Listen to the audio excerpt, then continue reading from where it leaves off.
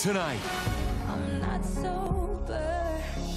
What really caused Demi Lovato's downward spiral? Everyone goes through ups and downs. E.T. at Demi's home where drug paraphernalia was found, exclusive new details on her overdose and her road to a relapse. I didn't know it was that bad. Plus, Demi, in her own words, how her struggles first began. My first time doing coke, I was working on Disney Channel. Then, how Roseanne is making headlines again. I can say anything I want to say. As the target of her tweet speaks out to Life. This is Entertainment Tonight. Welcome, everybody. Well, we have so much to tell you about troubled singer Demi Lovato. New developments, including what went wrong leading up to her drug overdose. Nichelle Turner's on the scene outside Demi's home in Los Angeles with the latest. Yeah, Kevin and Nancy, this is where Demi was found unconscious and rushed to Cedars-Sinai Hospital. Now, while her overdose did come as a shock, she has always been very open about her struggle with addiction. Sometimes I just look back and I'm just grateful to be alive. The most successful thing that I've done has been able to beat my addiction. I've had fans that come up to me and tell me, you know, because you got sober, I got sober. A source tells E.T. Demi's overdose was a wake-up call for the singer and that she's awake and with her family, and they want her to go straight to rehab. EMS 11, spot with engine 97 already on scene, unconscious. The LAPD tells E.T. that drug paraphernalia was found at Demi's home, but it remains unclear who it belonged to and what type of drug or drugs Demi may have been doing before she overdosed. Better walk that walk, baby. The singer addressed rumors of a relapse head-on with the surprise release of the song Sober last month. 'Cause I'm dying inside. But a source tells us that people close to Demi started to notice a shift in her personality months ago and could tell she wasn't behaving like the sober Demi they've known for 6 years. The important thing is that she gets back into recovery and she learns the mistakes that she made that led up to this relapse. I'll take the pain. Meanwhile, Demi's concert tomorrow night in Atlantic City has been canceled, and last night Fox pulled this episode of Beat Shazam that featured her. It was taped back in December. All this as Demi's loved ones send support. Her ex, Joe Jonas, wrote, #PrayForDemi, and a source close to her ex, Wilmer Valderrama, tells E.T. that the actor is shattered by Demi's overdose. I believe in me. DJ Khaled and Meghan Trainor, who have both performed with Demi, sent love at last night's taping of the Season 2 finale of The Four. Demi, let's go put some more music out, but right now it's about you getting some rest, taking care of yourself. It's heartbreaking for her, but also her whole team and her family and everyone around her. Now, for a little more insight into what Demi's been going through, our source tells us, quote, the more stressed out and more Demi was overworked, the more she wants to escape and do the drugs and not stay sober. But were there signs of trouble? Here's a timeline to Demi's relapse. July 22nd, Demi forgets the words to her song Sober. This was 2 days before her overdose. Demi was performing at a state fair in California. I forgot the words. July 15th, 2:30 a.m., Demi leaves LA nightclub Warwick. One report claims the 25-year-old was bleary-eyed. I'm so sorry, I'm not sober anymore. June 21st, Demi confesses she's fallen off the wagon with a surprise release of Sober. The emotional ballad, which she has often performed since, fighting back tears, is a stark contrast to Demi's provocative onstage persona and the sexy images she displays on social media. Baby, I'm sorry.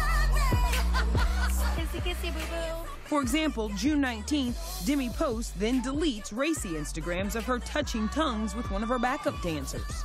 This is like a very in control, sexy year. We wanted to showcase all aspects of myself as an artist and also showing a sexy side, but also being vulnerable and open with the audience.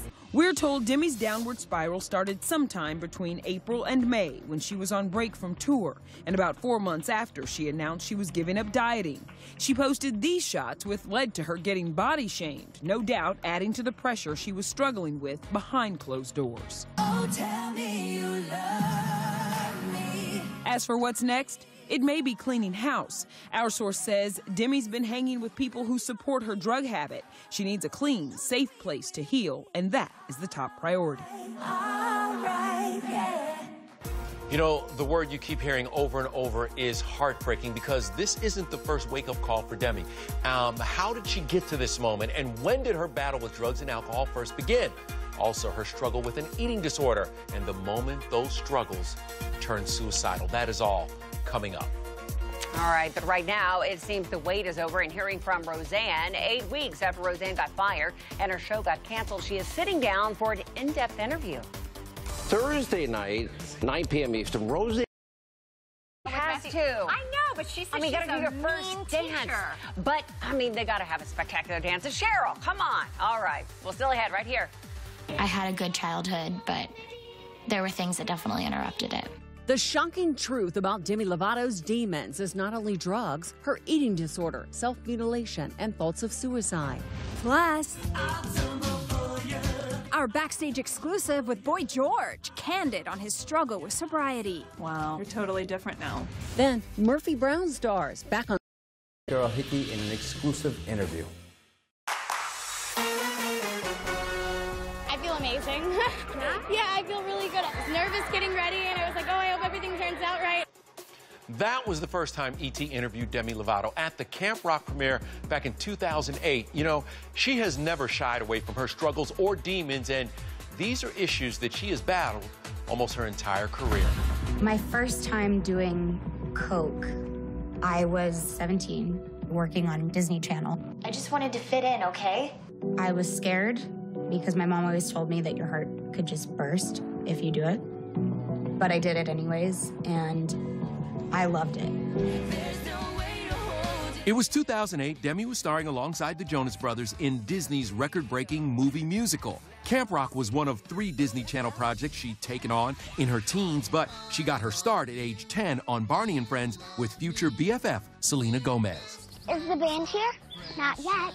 Getting to work with the iconic Barney, the dinosaur, was pretty cool. But amidst the fun, Demi had been dealing with years of bullying. At age 7, she was suicidal. Bullying was a really sensitive subject to me, and it's something that I went through. By age 9, Lovato had developed an eating disorder. I was scared, and I was looking up to these girls that were very, very thin. And there was nobody really that really set a positive example to say, hey, you know what, it's okay to have a healthy body and to look normal and have curves. Don't forget. At age 16, Demi released her first album, followed 10 months later by a second, and went on her first national tour. Around this time, she started using drugs to self-medicate. But substance abuse and an eating disorder weren't the teen's only struggles. Demi battled bipolar disorder and would even harm herself. Whenever you're trying to battle your demons, you have to admit that you have a problem first, and then you can overcome them. At age 18, Demi entered rehab for the first time. We talked to Demi last year at 5 years sober. I'm able to look at what I've done, and I do kind of like sit there and think, wow, I'm so glad that I got sober and I'm able to help people.